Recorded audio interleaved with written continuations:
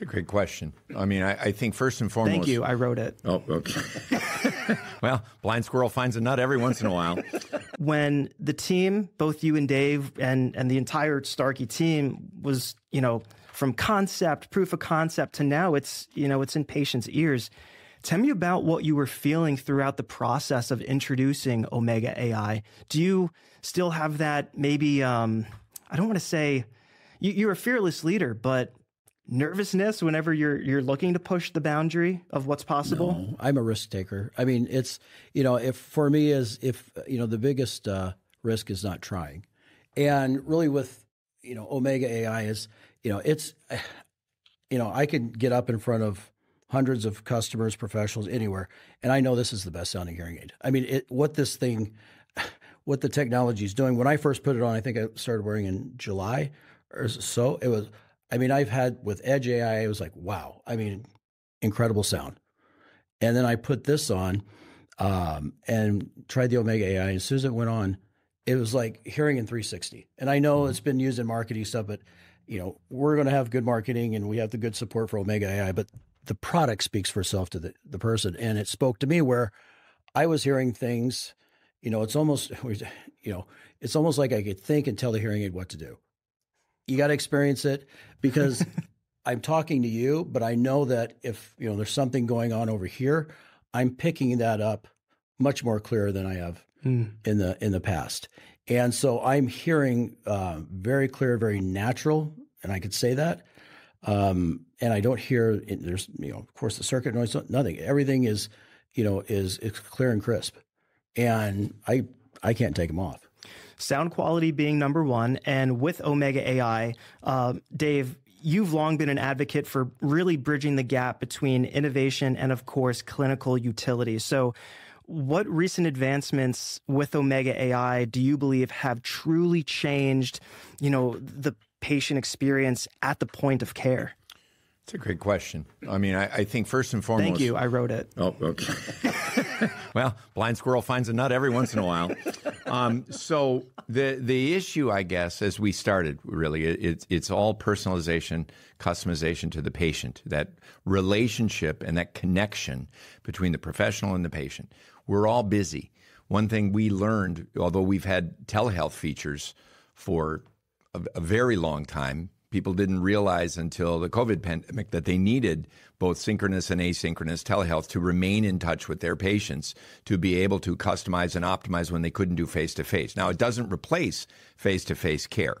Where we've gone with Omega AI in a new direction is called TeleHear AI. So if TeleHear, synchronous or asynchronous telehealth, allows you to fine-tune the device to meet the individual's lifestyle or audiometric needs, TeleHear AI provides an additional bridge if the professional is not available, if the patient is in a challenging listening environment where even with edge mode it doesn't work, or with all of the DNN 360, if they're still struggling in a particularly difficult environment, they can simply use this TeleHear AI feature to state what type of trouble they're having, and the device, without intervention from the professional, within range, will make adjustments based on the environment where they're in and on the question that the patient asked, and provide them with new settings. And then say, try this, here's your original. They can always keep with the original, or they can actually update the devices with the new settings. And to me, that's another way of meeting the patient need. We'll still engage with the professional to say, here's adjustments that were made. Right.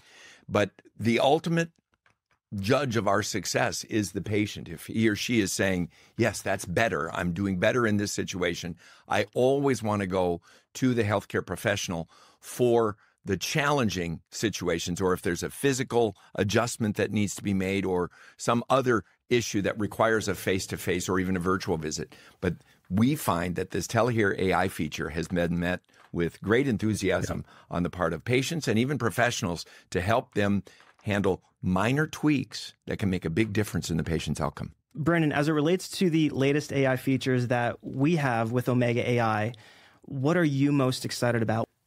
First, and we mentioned, I mean, it's all about the sound because, what AI and DNN and our 360 and spatial and directionality, and it's incredible. And, putting that all together in that ecosystem and putting it in on the chip with our engineers have done a great job doing. And, there's so many features I could go down, but it's the ones that we keep getting improving on.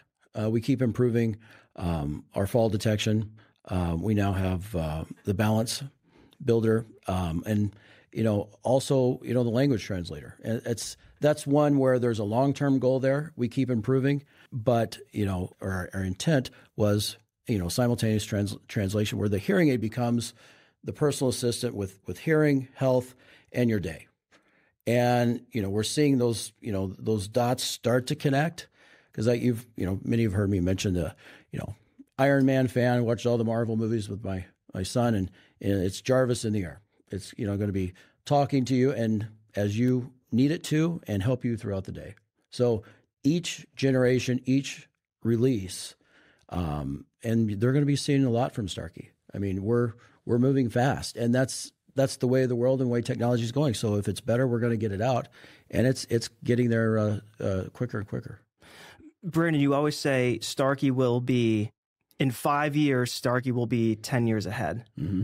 What does that look like? You are absolutely a visionary leader. You're, again, most tenured CEO in the industry. You're making these bold decisions. What does that look like 10 years from now? Well, that you can share. I think there'll be a convergence because you have the digital patient and the traditional patient now. I don't believe, as Dave was just talking about with our TeleHear AI, it's you're not going to be able to mail these to the patient or have somebody fit themselves. I don't see that anytime soon. Those are revenue plays by other players that are just trying to make money. When you focus on the patient, again, it's that ecosystem where we're helping them throughout the day, not just with hearing. So it really is a hearing enhancer. Well, it's a superpower. All right. I mean, we're making the ear a superpower. The device is, incredibly intelligent. They can adapt to the individual's personalized need throughout the day.